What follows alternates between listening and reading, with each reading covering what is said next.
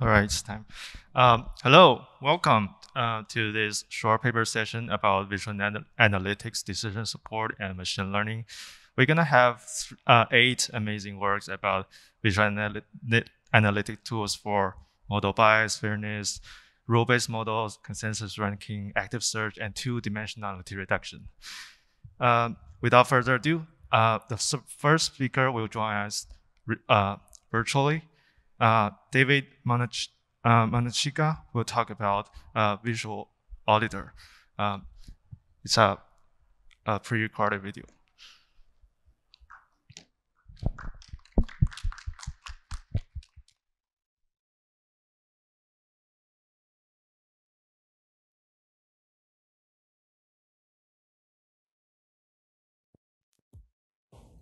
My name is David Munachika, and I am an undergraduate student from Georgia Tech.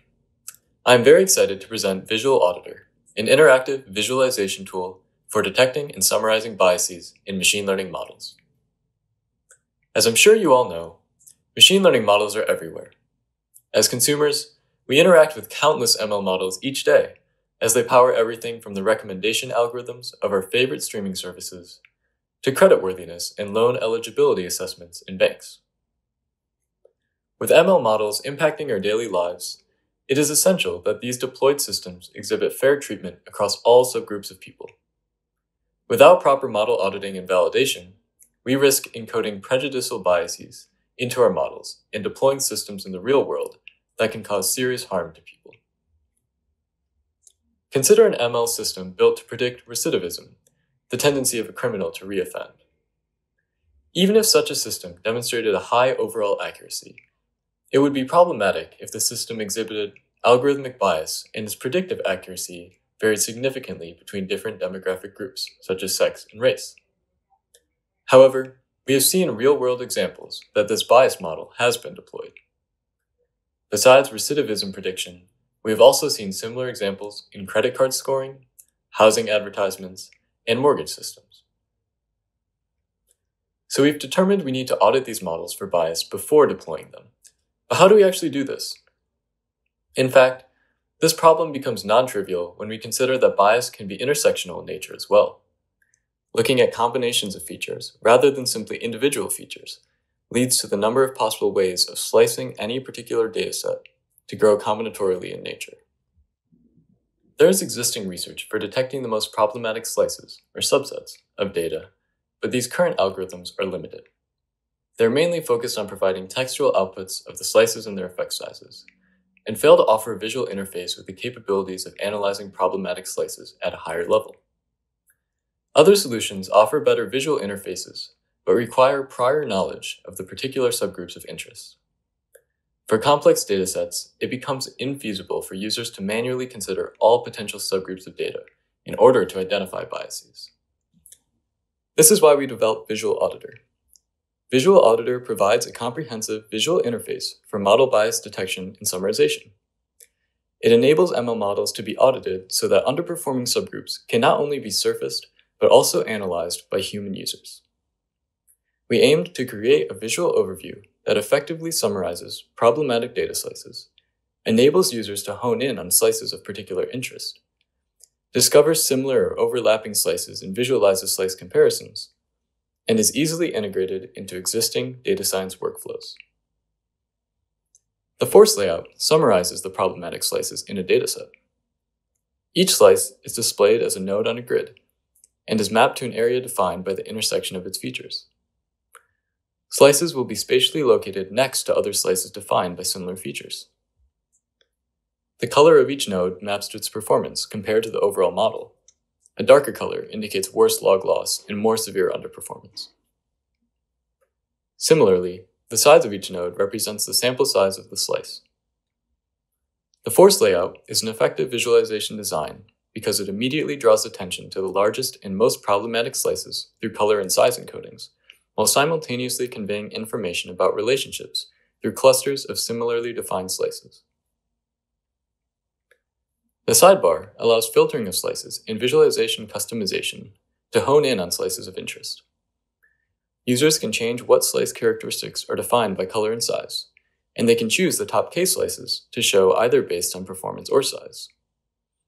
A minimum slice size can be set to filter out outliers, and the feature checkboxes can be used to look at specific slices containing particularly sensitive features of interest. These various filtering options allow users to quickly identify the most problematic slices within their data and slices that are of particular importance to them. This speeds up the process of identifying the most significant slices hurting model performance and understanding how to mitigate the existing bias. The graph layout is an additional view which shows relationships between slices.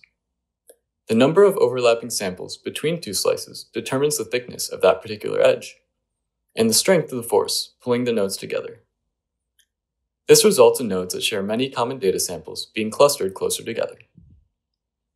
Lastly, viewing which intersections of features yield the highest accuracies presents users with an additional insight into the performance of their model.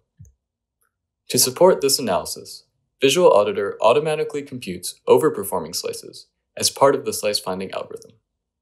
In any view, users can switch to viewing overperforming slices by toggling on the switch in the sidebar. To increase the accessibility of our tool, users can access Visual Auditor using a web browser or directly within a computational notebook, available on the Python package index. We use a method of converting web-based VA tools to notebook widgets that we call Nova, which will be discussed more during the poster session later on. Computing slices and generating the visual interface can be done in only a few lines of code.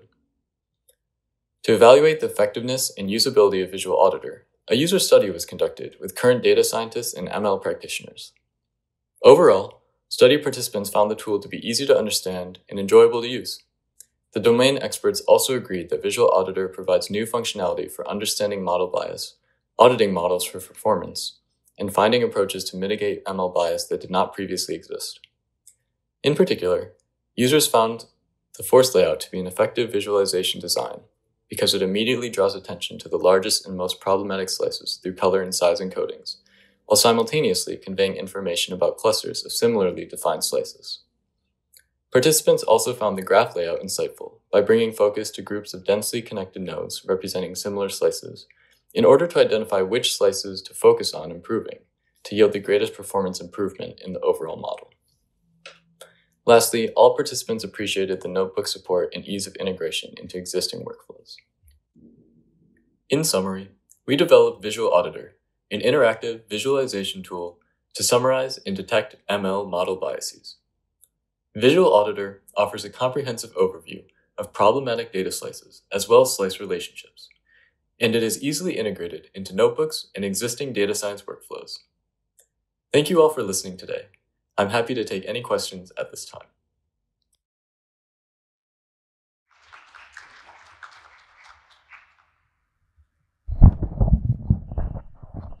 So if you have any questions, you can comment up front. Here's a question from Slido. Daryl asks, if I understand correctly, features along the matrix dimensions are sorted lexicographically. Could you make usage of possible feature orderings, for example, by correlation between features or other clusterings? Hi. So yes, this is a very good point that was brought up. The choice to kind of sort the features lexicographically or alphabetically on those dimensions is basically just to ensure consistency across design. But I understand that if we chose maybe a more a sorting method, such as like clustering the features based on correlation between features or something similar to that, then it might lead to better separation in terms of the actual clusters of the slices that are output on the graphs and the force layout and the graph layout. So it's a very good point and something that we would definitely consider in our future design of Visual Auditor. Thank you. Right, especially when your graph have edges, and maybe you can try to reorder it to minimize edge length, for example. Absolutely, yes, that's a great point. Cool, thank you. Okay. And next up, we have Bangchun Kwong to talk about RM Explorer.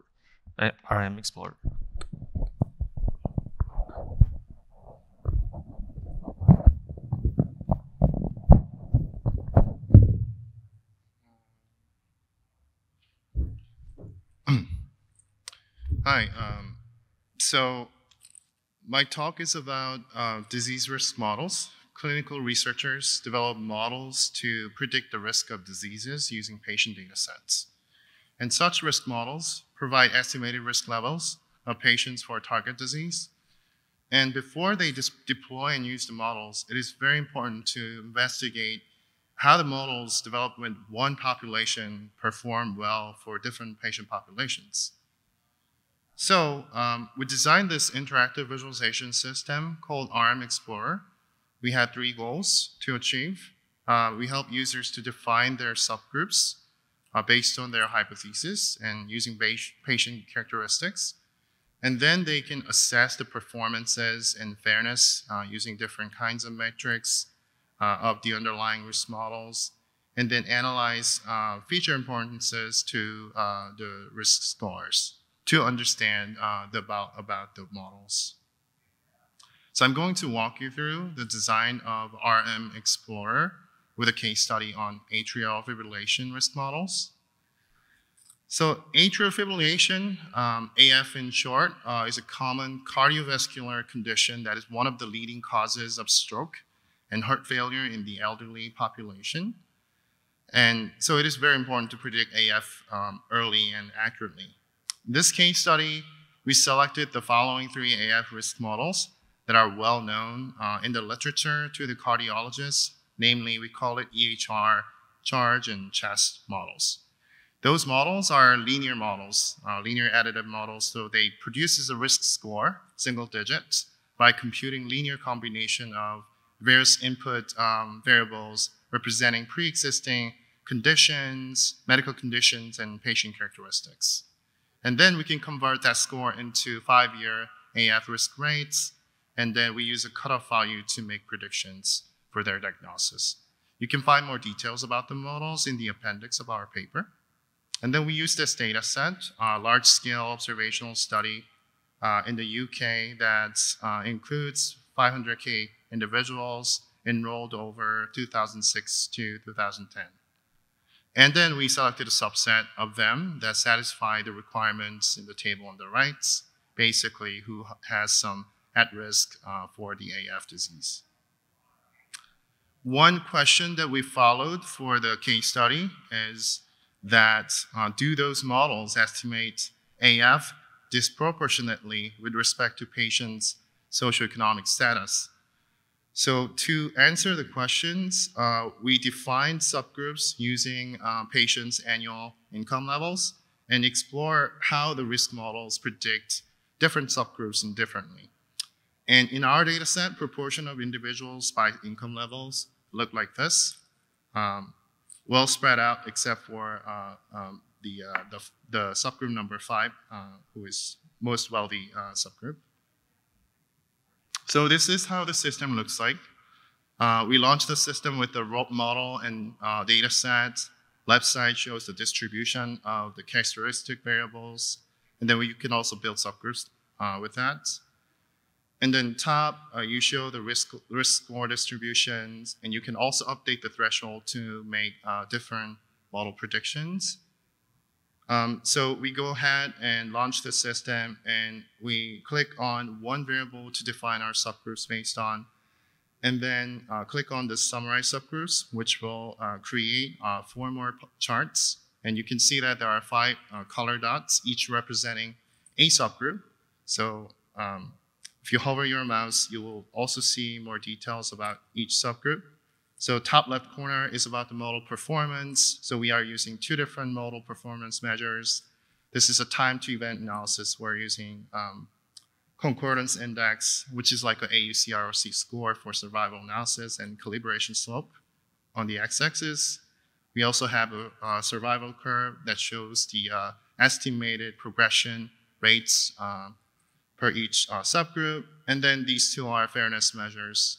So those 5 groups, if they are closer to the 0,0, which is dotted lines where the dotted lines cross, this is the most optimal fair models, but you can see that they are away from that.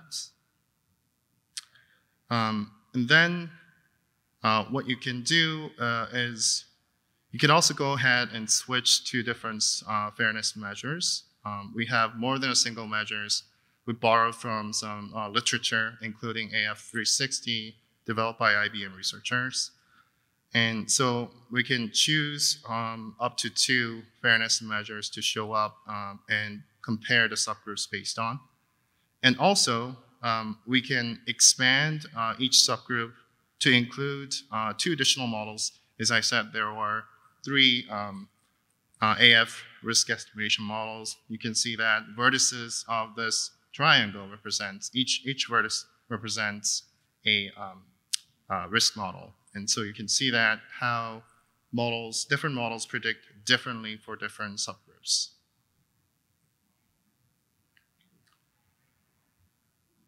And then additionally, what you can do is you can go ahead and click on one of the subgroups to open another view, which shows some model importance scores and distribution views. One is the SHAP summary plots, which shows the feature contributions to the model prediction. And then there's parallel trends, which show feature distribution for different subgroups. And one can also adjust the subgroups, risk scores, and then see the different fairness measures. Things we learned, RM Explorer, it shows a way to explore performance and fairness of disease risk models. What we found is the subgroups are really keys to examining the risk models. Clinical researchers think about how their models react differently to different kinds of patient groups, and they define their patient groups based on age and variety of different pre-existing medical conditions. So keys to define the subgroups. Future work ideas, how do we include some automated methods to discover subgroups? And also, if we have many, many subgroups, sometimes mutually exclusive, sometimes they're overlapping, how do we visualize them? Another point is about the visual comparison of performance and fairness measures. So people do a lot of comparisons based on different fairness measures and different performance measures. How do we include that in visual analytics pipeline? Also, as you've seen from the previous talk and also possibly other talks in the session, I think we need a lot more work in this domain of bias inspection and fairness exploration. So please check out. So I also presented another work at Eurovis, and I think we need more work in this direction. These are the references, and I thank you so much for your attention. I'll take any questions you have.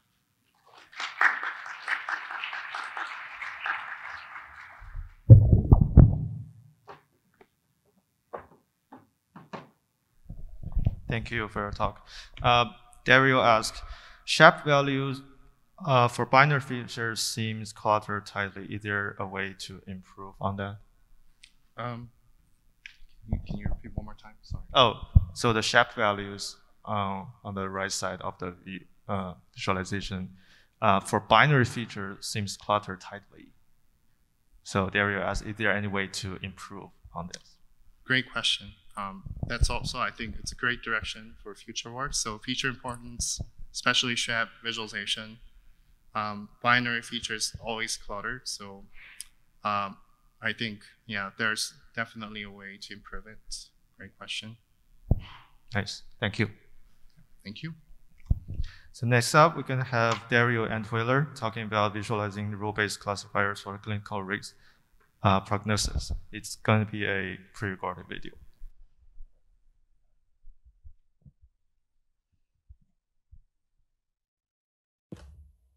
Hello everyone, my name is Dario Antweiler. I am with Fraunhofer IEEE Research Institute in St. Augustin, Germany. Together with my colleague Georg Fuchs, I studied visualizing rule-based classifiers for clinical risk prognosis. And today I'm happy to give you a short presentation. We work together with doctors to introduce artificial intelligence systems into hospitals. One challenging task is the early detection of deteriorating conditions in hospital patients. If detected, steps can be taken to prevent conditions like sepsis or acute kidney injury. Due to increasing patient numbers and the availability of clinical data, a data-driven decision support system would be highly desirable.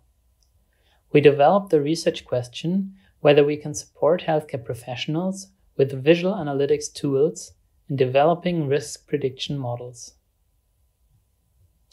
In the scenario at hand, we trained multiple rule models to predict deteriorating conditions from medical codes available for a large number of hospital patients. Medical codes describe individual diseases as well as procedures and are integrated into hierarchical structures. Our goal was to develop a visual analytics system to inspect and enhance those rule-based classifiers by exploiting the hierarchical code structure and facilitate medical background knowledge of users. Previous work can be separated into clinical risk visualization and rule set visualization. Within clinical risk visualization, most approaches focus on individual patient data and their development through time.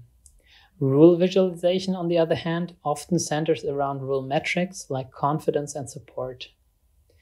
To the best of our knowledge, our approach of a multi-view visual analytics system with both rule-specific and hierarchical visualization is novel.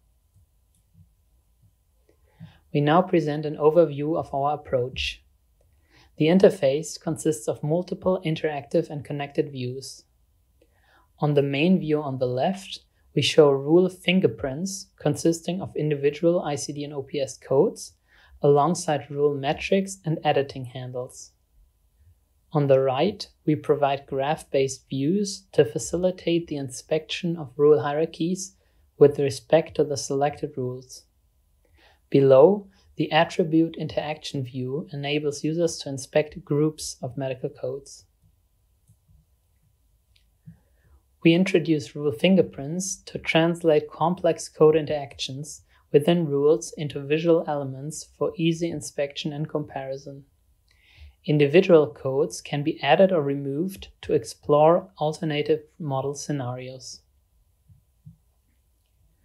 The hierarchical code view lets users explore how selected codes are distributed within the medical coding hierarchy. Each code within the selected rules is highlighted, and its occurrence type, positive or negative, is represented by a pie chart glyph. Attribute interactions within rule sets are important for hospital doctors, as they can be checked against pre-existing medical knowledge. Some co-occurrences arise through coding guidelines, while others point to disease interactions identified by the rule learning algorithm. We discussed our system with healthcare professionals in multiple structured interviews and received strong positive feedback. Unexpected code combinations are explored more easily, and the system is helpful to explore alternative rule sets. We are looking forward to extensions, such as including an editing timeline to showcase the impact of rule changes, an optimization of the visual co-occurrence encoding, as well as the extension to demographic and laboratory records. I would like to thank my collaborator and acknowledge the support of the Fraunhofer Cluster of Excellence. I will now be available for your questions.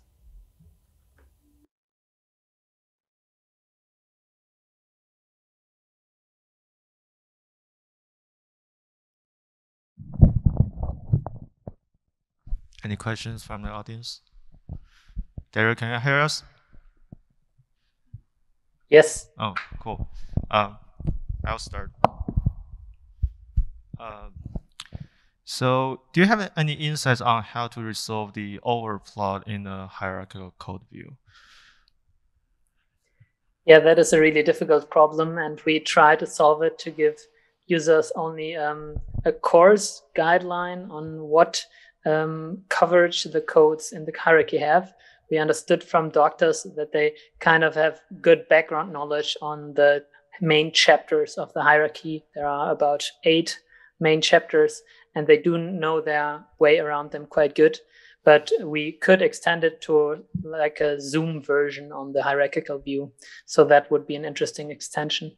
Right, so something like a zooming fisheye view. Yeah, cool. Thank you. So next, thank you for the next up, Zijie Wang will talk about timber track. All right. Thank you. Hello, everyone. My name is Jay Wang. I'm very glad to present my work, Timber Track, exploring and curating decision trees within interactive visualization. This is my screen.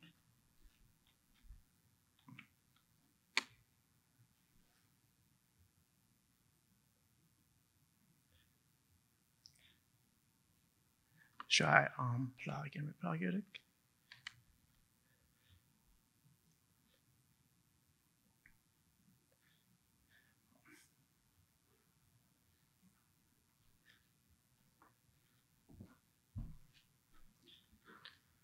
Let's try the USB-C.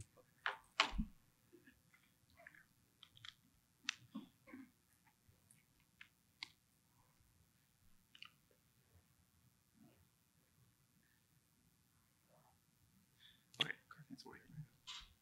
Nice. Thank you so much. All right, hello everyone. Let me try again. Okay, so here, in recent years, I've seen a booming of machine learning models. However, most machine learning models are black box models, meaning that we don't really know what's happening inside those models.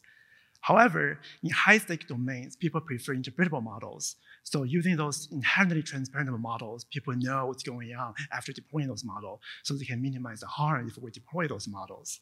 And among those transparent models, one popular one is called sparse decision tree.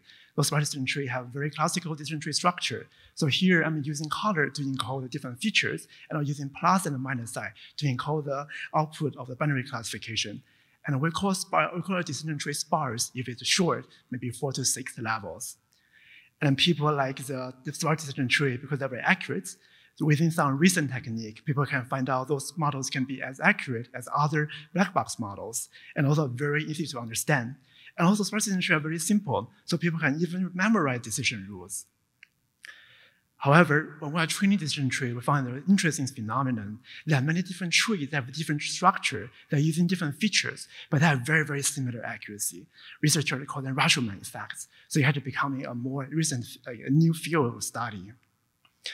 A Rashomon effect is formally defined as different descriptions of the same incident. So maybe you have heard of a story before. So one man asked 3 different people to wear a blindfold and touch an elephant, and let them guess what object they're touching. And then based on the position they're touching, people have different guesses, like snake, wall, and bear. Those are all incorrect, but they are faithful description based on the information they have.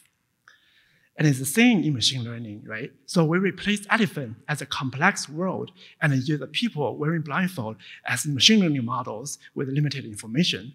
So they have different structure, but they have the same accuracy. So that's a Rashomon effect in machine learning. Researchers find that people call those like a set of machine learning model as a Rashomon set. And Rashomon set can be large. It's definitely more than 3 models. And with more recent research, researchers have found for sparse decision trees can be even huge. You have more than 1,000 trees, have very, very different structure, but they have very similar accuracy. It poses a new practical challenge. So how can we help the practitioner, data scientists, choose the best tree that fits their needs and goals? So the research problem becomes how do we summarize the huge Rashomon set of sparse decision trees? And we think visualization can help. Okay, let's look at one decision tree. So when people look at decision tree, they want to interpret it. They want to look at different decision rules. So we can trace the tree from the root to the leaf. So we can track 4 decision rules. And all decision rules capture all the information of decision trees. So we can get rid of the tree. So right now, the problem becomes how do we summarize the decision rules? And we can repeat the same process for all the decision trees we have. So if we have 1,000 decision trees, we probably have 5,000 to 6,000 decision rules. And to save some space on the screen, we can use a radial layout to put it in a circle. And here, I use a color to encode different features, so I can sort them based on the feature they're using. Let's add some abstraction. For example, I can group the nodes together if they're using the same feature. So we have a donut chart for one level. Let's repeat again to a different level, have another donut chart. And again, eventually we have a sunburst chart, which is a very popular visualization technique to visualize hierarchical data. Then by leveraging the idea of a sunburst, we designed and developed the first synthetic visualization tool to help users to explore and curate decision trees. We call that the tool TimberTrack. And TimberTrack is open source, and we have a public demo. So we encourage you to try out the tool by visiting the link on the top right. And right now, we'll give you a short demo of this tool. In the demo, I will use a receiver prediction model. So it's binary classification. We'll use some features like age, sex, and prior crime to predict the likelihood of someone will really offend in 2 years. So when users open the tool, they can see a sunburst chart in the middle. So here again, I use a different color to encode different features, and I use a different brightness of the color to encode different ranges of continuous features. So a user can hover over different arc sectors to see the name of the feature and also the value of the feature. User can click one arc vector to zoom in, where it allows to show all the decision rules that using that particular feature at a particular level. User can also do more, they can click more to zoom in more. User can hover over the gray sectors to see the decision tree correlated with that decision rules. For example, here, we're looking at the blue to green. So sure enough, the blue to green decision rule is highlighted in the decision tree. Once user found out an interesting decision tree, they can click the gray sector to ping that tree. So it opens up a tree window. So in the tree window, we'll show more information about individual decision trees. And the user can also click like top menu to control how many levels you want to see in the sunburst chart. And the user can click the center of the sunburst chart to go to the original layout. Okay, let's find a different tree. Okay, so this tree looks interesting, and we can pin that tree window. And all the tree windows are repositionable, so user can simply drag and run to have side-by-side comparison. And here, user can also toggle the scale by sample size button. So here, we use like the rectangle width to encode the number of training data going to that node. So people would prefer more balanced trees in practice, so we prefer the left tree. So we can click the heart button to favorite that tree into our bookmark, like to bookmark that tree. We can also add some comment to document why do we like that tree. Another feature for TimberTrack is the search panel. So on the top right, user can see using the slider to drag around to select trees with particular accuracies. Also, user can use the slider, same again, to select trees how balanced they are. User can use a checkbox to select a tree with particular height, or using particular features. User can also use the checkbox to select trees using particular feature at particular levels. Okay, let's imagine we're data scientists or practitioners to make a model for receiver prediction for the judges. We want to make sure our model is fair, right? So we don't want to have some sensitive feature like age and sex. So we can easily do that by uncheck the checkbox by age and sex. And we want to make a more balanced tree, so we can drag the slider. This tree looks pretty good. So we can see it's very simple, accurate, and also fair. So we can write down our comments and also save that tree. Sure enough, the tree goes to the favorite panel along with the tree we selected earlier. Once after we finish the curation process, we can click the download button to download the JSON file, including all the information about the trees. And the user can load the JSON file in their Python package and deploy the tree. Besides using TimberTrack in browsers, also practitioner data scientists can use our tool in computational notebooks, ranging from Jupyter Notebook, Jupyter Lab, Google Colab to VS Code notebooks. To do that, we use a technique called NOVA, so which is a simple method to convert any web-based video tools into notebook-compatible video tools. So if you want to learn more, you can go to the poster session later and talk to me. And some limitation about TimberTrack includes number of colors. So here we're using color to encode different features. So if there are too many features, it may run out of colors. Also, TimberTrack is only support binary classification right now. And for future work, we want to use TimberTrack as a research instrument to see what data scientists or practitioners will use, or what kind of tree do they want. And that's all my talk. And again, TimberTrack is open source and public. We encourage you all to try out the tool, and feel free to give me any feedback and questions. Thank you so much.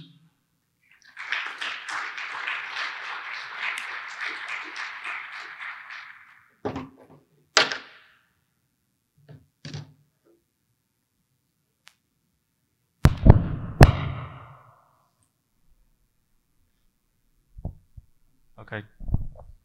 Interesting. Questions from Dario. Color coding could be difficult for a large number of features. How could you address this? Yes, exactly. That's a very good question. That's also the #1 limitation for TimberTrack. So right now we're working with researchers. So we have a different binning strategy to control the number of features we use, or different number of ranges containing the features. But then for future work, having think about more idea about how do we design or color code different features. Maybe we can think we have a different model to use fewer features. Maybe we can use high dimensional reduction techniques to control the number of features we are using. And actually, there's some research showing that people prefer model using fewer features. If you have too many features, the model is not interpretable. And the reason people like sparse decision trees because they are interpretable. So we want to make sure there's a balance, the trade-off between number of features, also complexity of model, and how interpretable they are. But that's a very good question. Okay. Thank you. And Natalia asks, after transforming tree to rules, the feature ordering is not meaningful anymore. Do you rearrange the features when you aggregate the rules? Yes, that's another good question. Let's see, I can show this too. So after transforming the decision tree into decision rules, we will order them based on the feature they're using. So if you look at this graph here, for the first level, we'll first do some different order of features. So for example, we order them based on the inner ring, by the blue to light blue to orange.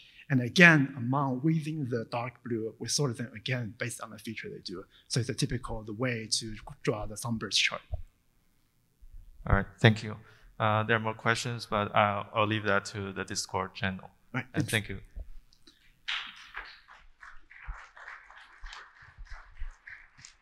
Next up, we're going to have Hilson Shresha talking about Fairfield's interactive visual support for fair consensus ranking. Wait.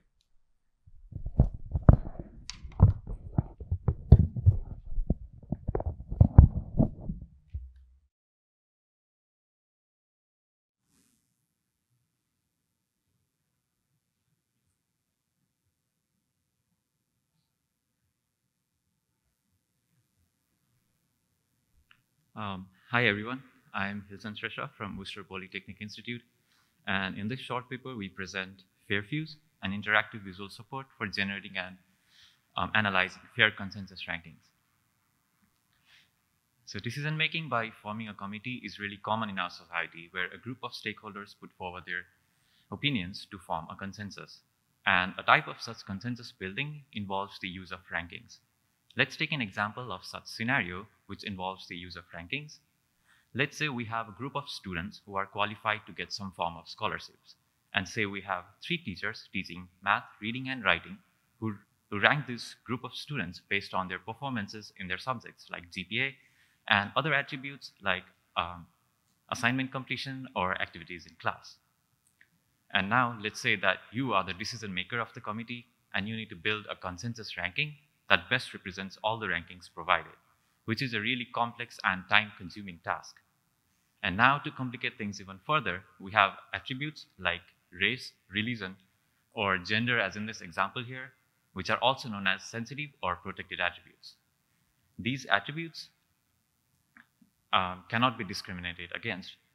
And so when we introduce these attributes, we may find that some of these base rankings could be biased in certain ways, favoring one group over the other groups. And such bias is also reflected in the consensus ranking. Here, the woman group is underadvantaged. So now you have a bigger problem of not just ensuring that you get a ranking that best represents all the rankings provided, but also to ensure that it's fair to all the groups in the protected attribute.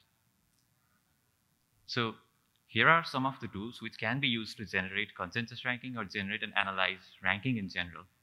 Now we want to extend this consensus generation process to include bias mitigation algorithms and visualization to support fair decision making. In the fairness community, the predominant method to mitigate bias is the notion of group fairness. So group fairness is conceptualized as treating all the groups similarly. And in the example that we showed earlier, the idea is to generate a ranking that looks something like this, where the woman group is not underadvantaged. One of the recent works in this field is the work by my colleague Kaushal et al., which introduced metrics and algorithms to generate fair consensus rankings. And 2 of the metrics introduced in her work are favored peer representation, or FPR, which is the measure of treatment of each group in a ranking, like the advantage of the man group or the woman group. And the next is the attribute rank parity, or ARP, which gives the level of fairness of each ranking considering all the groups in the ranking. So, extending on this previous work, in this work, we present visual encodings for group-based fairness metrics, design and development of the Fairfuse tool itself, and case studies to demonstrate how the Fairfuse tool can be used in decision-making. So now let's take a look at the Fairfuse tool itself. Fairfuse is composed of several views. First, we have the ranking exploration view. This view displays all the rankings provided by the stakeholders on the left, and on the right, we have the generated consensus ranking. Each candidate being ranked has a set of attributes and a protected attribute like race. The protected attribute is displayed on the left with a large square, and all other attributes, non-protected attributes, are displayed on the right with smaller shapes. So each candidate appears across all the rankings with lines connecting them.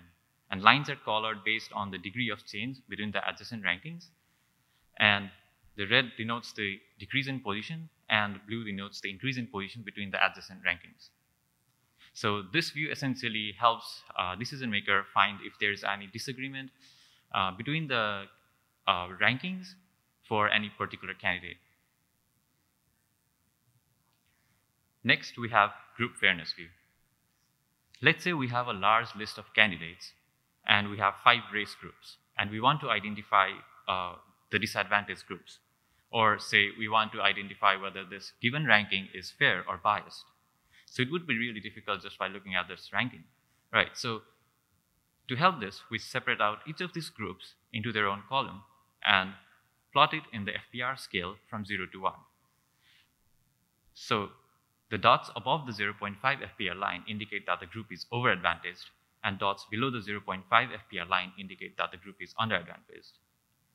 And the difference between the most and the least advantaged group is colored in this gray box. So this gray box gives the ARP score, which is the measure of fairness of this entire ranking. So fairer consensus ranking will have smaller gray box and lower ARP score. And we have the heat map, which shows the distribution of the candidates in the group. So essentially, this group fairness view displays fairness at the group level and also at the ranking level. Next, we have the consensus generation process. So we have a button to generate consensus ranking. It generates fairness unaware consensus ranking to start with. And next, the UI is updated with a slider, which can be used to generate fairer consensus ranking. As you increase the fairness threshold, you generate fairer consensus ranking, which has lower ARP score, as represented by this thinner gray box. However, as you tend to increase fairness, you tend to lose the representation of the base rankings. So to help this, we have group similarity view. Rank similarity view. This facilitates the comparison between any 2 given rankings. So finally, we have compressed view. This view displays a large number of rankings in a single view at once. So to summarize, fair decision-making is really complex and time-consuming, and while there are algorithms to generate fair consensus rankings, they have not been operationalized in interactive systems. So Fairfuse combines fairness metrics and algorithms with visualization techniques for ranking and consensus generation. Thank you. I'm happy to answer any questions.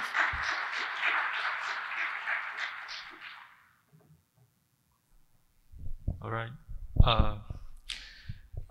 Anonymous asks, are the fairness metrics only based on equal representation? Can the metrics be custom to fit different groups or distributions of data? Could you repeat that? Sure. Are the fairness metrics only based on equal representation?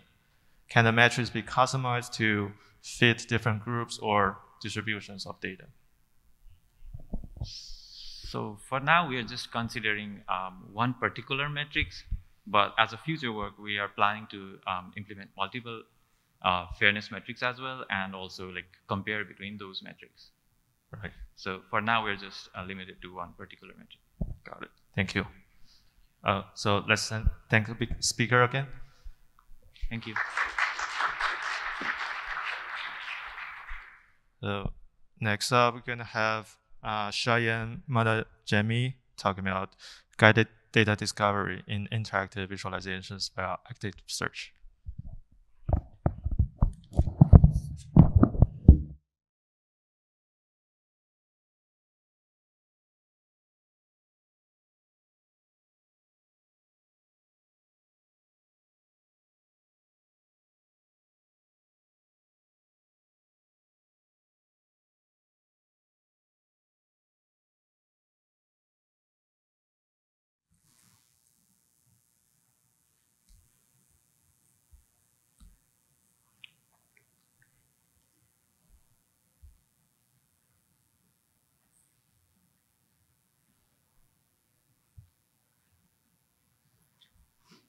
All right, hopefully it will stay on. Hi, everybody. My name is Shayan Monad Jami, and I am a PhD candidate from Washington University in St. Louis.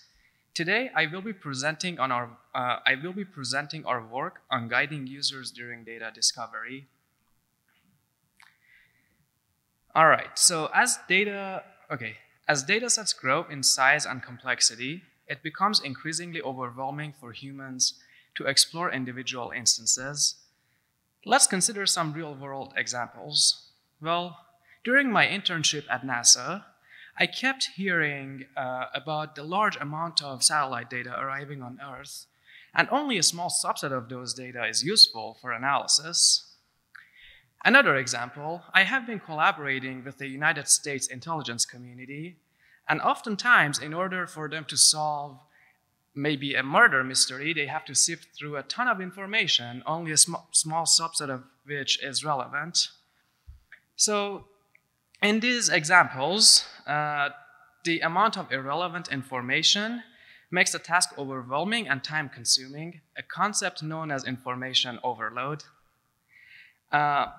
Yet this process is so common in analytic overflows that it is its own cycle, and we call it the data foraging cycle. What if our analysts could have a machine teammate who learned from their interactions and guided them in data foraging and discovery? This is precisely the topic of our work. All right, so the goal is to first create that human-machine teaming, and then to second, evaluate it empirically through a user study.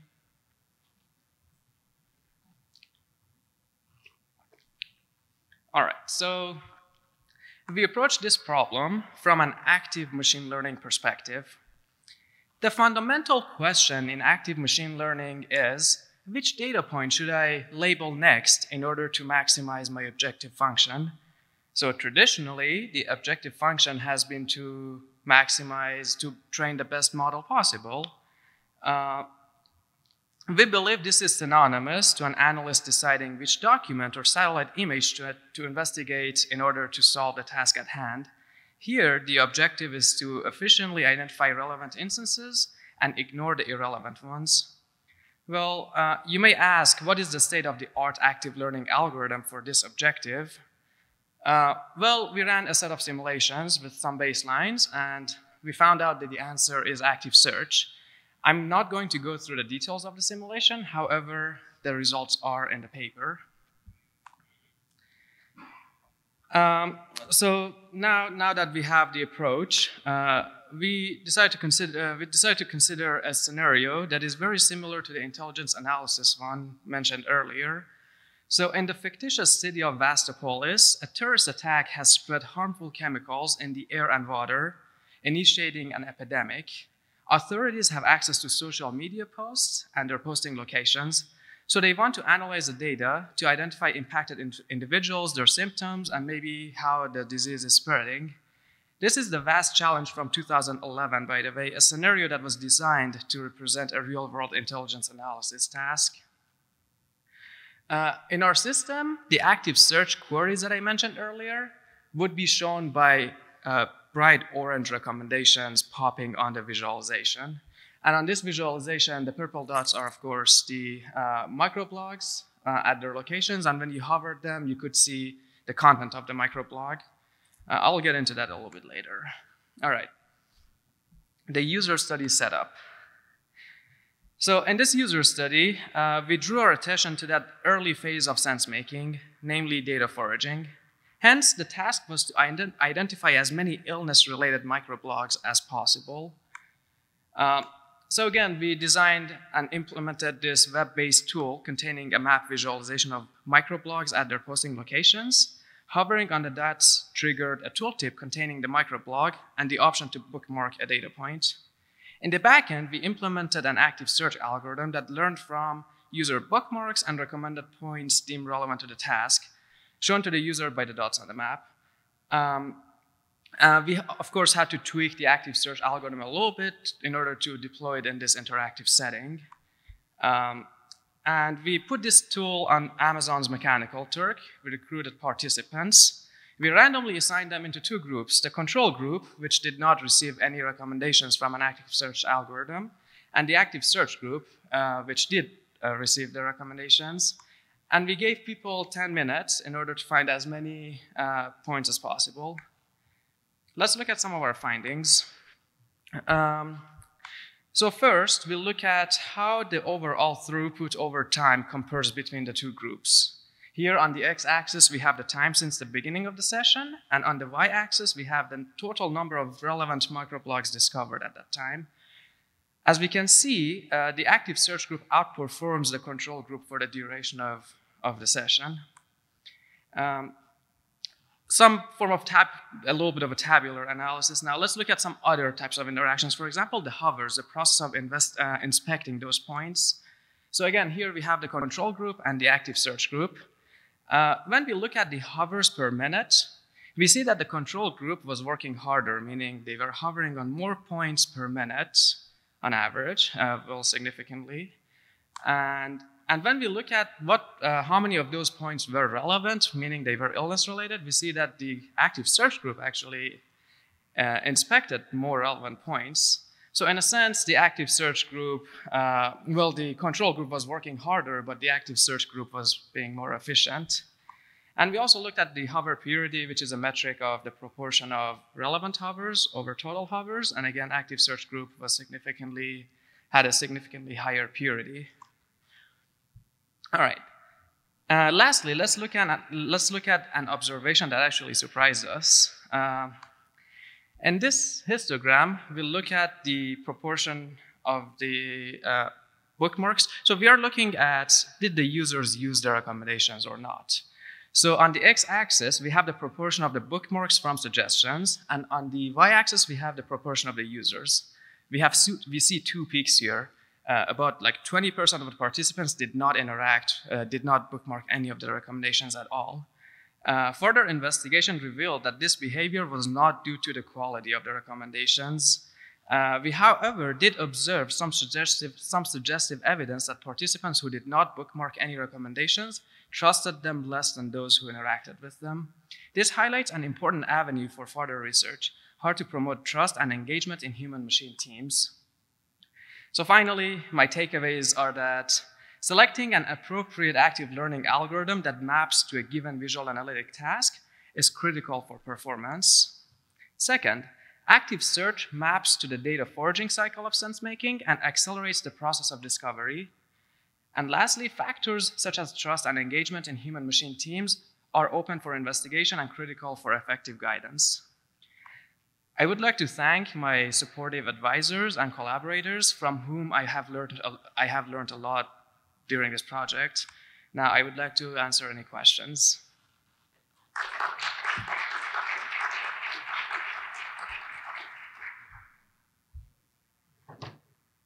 All right, thank you for the talk. Anonymous asks, in this system, what makes a good recommendation? During sense making, are you optimizing for similarity or novelty in relation to past bookmarks? That's a great question. Yes. So we are, in a sense, showing people more of what they have bookmarked before. And this also highlights, is that a good metric or not? In this particular task, it was. However, so one of the beauties of this work is that we can think about what do we care about in an analysis session and build those into our objective function. Of course, that would be a longer term trajectory? Thank you for that question. Yes. And Mi Feng asked, how do you define relevant hover? So if I understood correctly, how do you define relevance for hovers, correct? Yes. Okay. So our task that we gave to the mechanical Turkers was to identify illness-related documents. So therefore, we marked each bookmark as relevant or irrelevant based on a set of keywords. And we compiled this keyword by going on a CDC website and finding what are the flu symptoms, for example, because the ground truth in the task was that this epidemic is having like flu-like symptoms. So that's how we label them as relevant versus irrelevant. Nice. I'll leave other questions to the Discord channel. And thank you. Thanks, speaker, again. Thank you.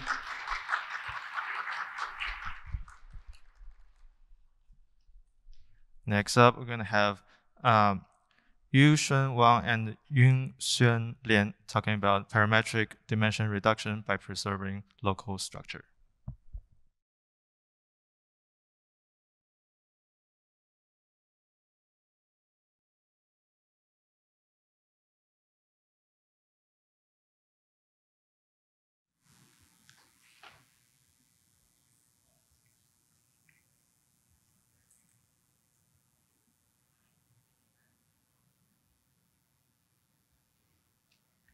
Hi, my name is Yunshen Lian from National Yangming Jiaotong University, and I'll present our work, Parametric Dimension Reduction by Preserving Local Structure.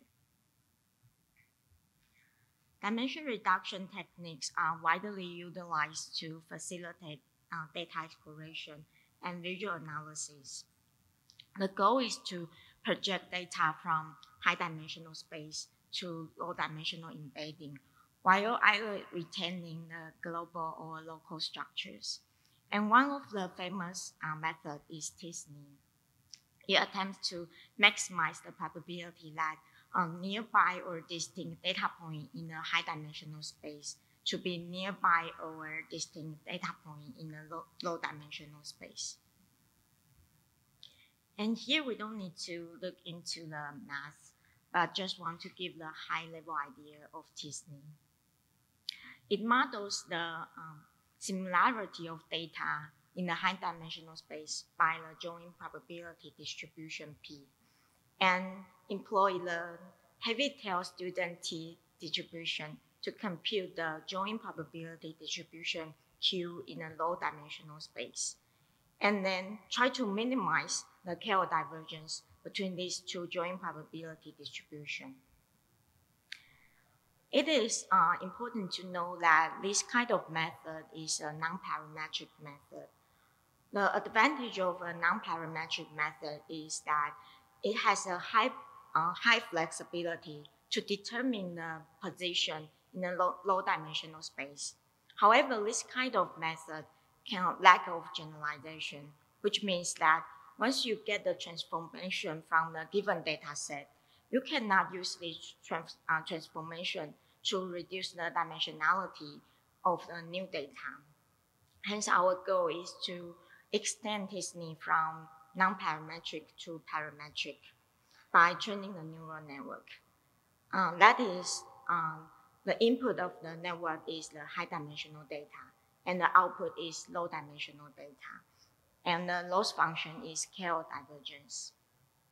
So the advantage of this parametric t-SNE is that it can reduce the dimensionality of an unseen data, which is beneficial for the streaming data visualization. However, previous methods claim that if you train the neural network directly by using the t-SNE objective function, then the model will get stuck in a poor local minimum. Hence, in their method, they either require the pre-training network, like use the restrict Boltzmann machine, or they need the intermediate result get from the traditional t-SNE when training their neural network. But in our work, we found that actually the reason technique can prevent this kind of training problem, especially the Adam optimizer and leaky ReLU function. So this figure shows that the result get from the different model that use different optimizer and activation function. As you can see that a proper optimizer and activation function are essential for training the neural network to reduce the dimensionality. Specifically, the atom optimizer, because it considers the momentum. So if we use only small amount of number of data to update the network, and it can prevent the high oscillation. And the ReLU or liquid ReLU activation function, because it can prevent the gradient vanish. That is a common problem occur if you use the sigmoid activation function. Besides the generalization, the computation complexity of the t-SNE is expensive. This is because whenever the local position in a low-dimensional space is updated, then you need to recompute the joint probability distribution again. Hence, if there is n data point in the data set, then the computation complexity is big O n squared. But because of the independent, identically distributed assumption, so the neural network can be trained using the stochastic gradient descent. And then in each iteration, only a small amount of number of data are used to update the network. So if B is the batch size, then the computation complexity is reduced from the big O n squared to big O b squared. Now we are going to look at several evaluation results. And the first one, this one we want to focus on the ability of generalization. So the parameters are trained using the training set and evaluated on the testing set. These embeddings are generated by the baselines and our method. And in the embedding, each dot is a sample, and each distinct color is a class. So the dots in the same color should gather, and dots in a different color should separate. And as can be seen, our method generated good 2D embeddings because of the noticeable boundaries of clusters. And besides the visual comparison, we quantitatively evaluate the dimension reduction results. But here need to know that dimension reduction is an ear-post problem. So we need to consider several evaluation metrics jointly. Here we consider three well-known and easily interpretable metrics. They are trustworthiness, continuity, and neighborhood hit. The upper part of this table shows that the result get from the baselines and our method. And each model parameter was chosen for each data set. However, in order to understand how robust the method is with respect to its parameter, we choose the parameter that were best on all the data set. And the result is shown at the bottom of this table. And as can be seen, our method outperforms baselines in most of the data set. Finally, we compare the computation time of our method and baselines. And our method only slower than a linear model PCA. That's because the network is trained using the stochastic gradient descent. And we refer audience to our paper for details. And thank you for your attention. Our source code is available.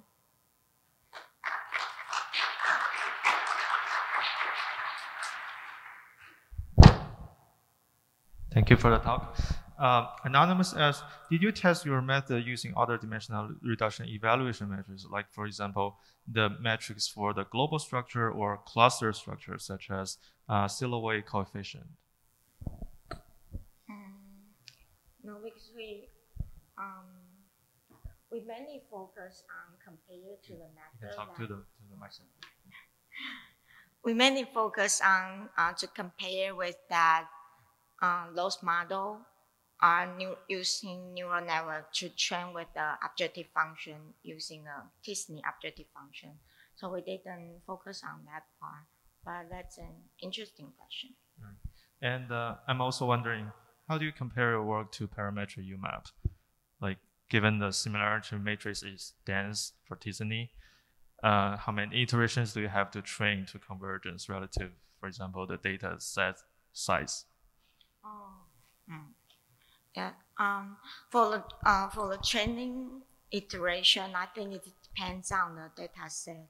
Right. So it doesn't have a specific number, but it is important to know because t-SNE is a non-parametric method. So once we use the parametric method, it's hard to perform as best as the t-SNE. So that's one of the shortage. Maybe we can try to improve in the future. However, because we can reduce the computation complexity, so the time is much faster. Thank you so much. Let's thank the speaker again.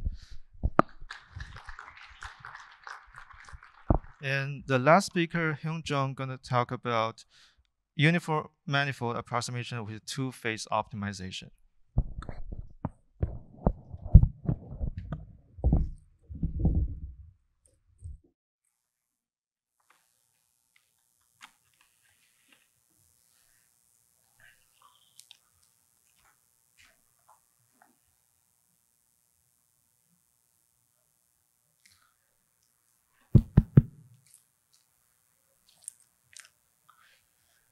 So again, the work about dimensional reduction. So maybe this will be the last presentation for today, so please focus on me. So hello, my name is Hyun Jun, a first-year PhD student from Seoul National University. Here, I'm presenting a paper about improving a famous dimensionality reduction algorithm, which is called UMAP. So our technique is called uniform manifold approximation with two-phase optimization, in short, UMATO. So as you see in the previous presentation, dimensionality reduction is one of the most usable tools for exploring high-dimensional data in visual analytics. So it gives an abstracted 2D summary of high-dimensional space so that we can visually explore and analyze the data. Recently, nonlinear dimensional reduction techniques such as t-SNE and UMAP have shown great performance in capturing complex local manifolds. Now, our question is, how about the global structure? Nonlinear DR techniques are certainly good at preserving local structures. Yes, that's right. However, their ability to capture the global structure of high-dimensional data is questionable. So here you can see the three regions, or clusters enclosed by red, blue, and green contours. In the projection, the blue region is in between the red and green regions. Here, my question is, can it be said that the blue region is between other two regions, even in the high-dimensional space? The answer is, obviously, no. You may ask the reason why. To answer this, let's look at how t-SNE and UMAP works. For t-SNE, the problem is its loss function. t-SNE uses Kullback-Leibler divergence, which is usually called as KL divergence, and it naturally gives less penalty to the points that are distant in the high-dimensional space, but close in the low-dimensional projections. So on the other hand, UMAP escapes from this issue by using the cross-entropy loss function rather than KL divergence. However, UMAP still hardly captures the global structure as it optimizes the layout based on the k-nearest neighbor graph. There are also other reasons, but I'll just skip it. Please check my paper for the details. So to resolve such problems, we present a UMATO, a new dimensionality reduction technique that improves UMAP for better preservation of the global structure. So UMATO is equipped with two key concepts. So the first one is that UMATO picks the representative points called hubs and use them to construct a skeletal layout preserving the global structure. So you can think that they are like the main actors of the high-dimensional data. So it also separates the optimization of the hub points and non-hub points so that the global and the local structures can be both well preserved. Okay, now let's see the pipeline. So overview is quite simple. UMATO starts with classifying the points into three groups. So I'll explain about this slightly later. Then in the layout optimization phase, three groups are optimized separately. So that was the overview. Let's go for the detail. So we first search for the hop points. So again, you can just understand that hop points are the main actors or main characters of high-dimensional data. So the procedure is quite simple. We construct the k-nearest neighbor graph, count the frequency of each point in k-nearest neighbor graph, which means that we search for some kind of highly connected points in the nearest neighbor graph and select them as hop points. Then we search for the friends of the hop points, which we call as extended nearest neighbor, in short ENN. So ENNs are found by recursively seeking out hop points nearest neighbors. So nearest neighbors are hop points and their nearest neighbor again, like that. So it is similar to the connected components, so you can just understand it like that. And finally, the remaining points, the points without friend, are set as outliers. So now we have three groups: hops, ENNs, and outliers. We optimize them separately to preserve both global and local structure. So optimizing hop points is for maintaining the global structure, and optimizing ENN is for maintaining local structure. Let's see how they are optimized. At first, we optimize the layout of hop points. This step is performed without approximation, which is common in dimensional reduction. So this enables the algorithm to be more robust and less biased in capturing the global structure. Then we optimize the layout of both hops and ENN simultaneously. So this step is quite similar to the one of UMAP or some kind of typical dimensional reduction technique like Disney. So you can just understand it like that. So, but the difference is that we limited the movement of hop points so that the optimization will not be able to destroy the well-constructed global structure which was constructed in the previous phase. And last, outliers are embedded. So it is quite easy. So to prevent the outliers to sabotage the overall structure, we simply embedded each outlier near its nearest neighbors. So that's all. So I think the algorithm is quite simple. You might wonder how it works. So inevitably, we compared UMATO against 6 baseline dimensional reduction techniques, of course, including UMAP. So we use both global metrics and local metrics to evaluate the technique's capability in preserving both global and local structures of high-dimensional data. So the detailed result is in the paper. Anyway, in summary, the result is like this. So for the global metrics, UMATO was the winner. So that's really good. However, for the local metrics, Disney and UMAP was a common winner. Still, UMATO showed competitive performance. So in summary, we can conclude that UMATO achieved high performance in capturing global structure with a slight loss of local structure preservation. That's good. Again, check the detailed results in the paper. So anyway, I think the qualitative result will be more interesting. So we will now project the dataset consisting of 10 small inner hyperspheres enclosed by a single outer hypersphere using the techniques we compared.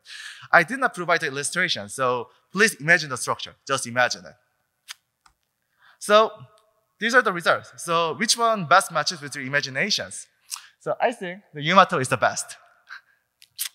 So I think here you can see that the relationship between the inner and outer spheres are all distorted in all the projections except UMATO. So that's what all we did. For more details, please come and talk with me or just read my paper. The great news is that you can just download and use UMATO. It's available via PIP. You can just download it. Yeah. And also one more thing. So I'm also seeking for the internship position next summer. So please contact me if you guys are searching for a passionate student to work with or knows who does. I have several works in visualization and machine learning, and they can be checked in my website. Please visit hyunjeon.com. So thank you for the listening and enjoy the banquet.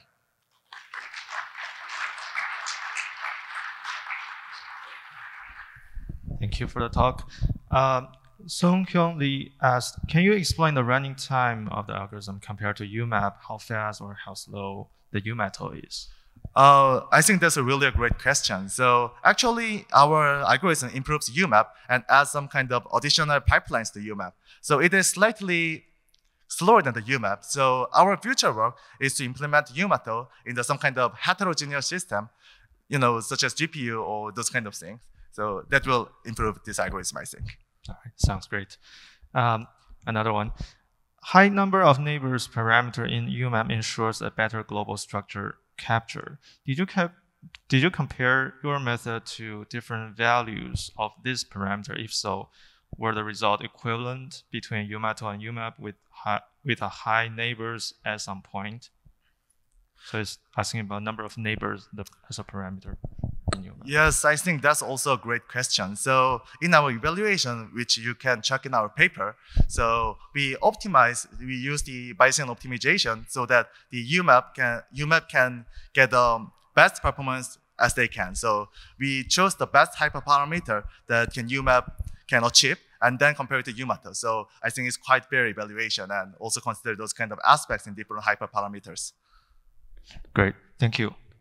So that's it for this short paper session. Please join me to thank all the speakers and give special thanks to the technical support, student volunteers, and modulators. Hope you all have a great evening, and I guess we will see each other in a banquet. Thanks.